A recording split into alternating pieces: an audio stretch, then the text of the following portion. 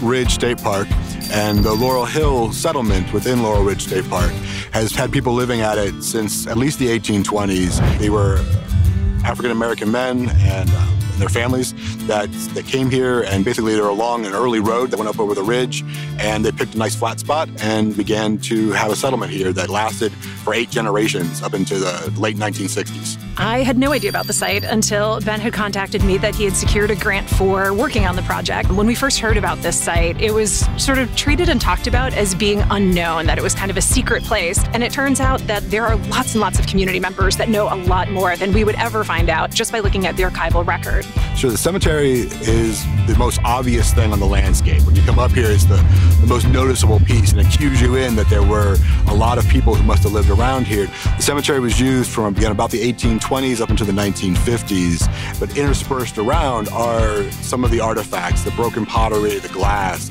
that was left behind by the residents of this landscape. And there are a number of apple trees across the site. There's some other maple trees. There's some sassafras trees, and from the oral history, we know people were using these. Faculty and students from geography and history and anthropology all working together. So they're learning skills that you would expect from a historian or archaeologist or a geographer in terms of how to do research and how to look at material culture, so artifacts, to understand the past.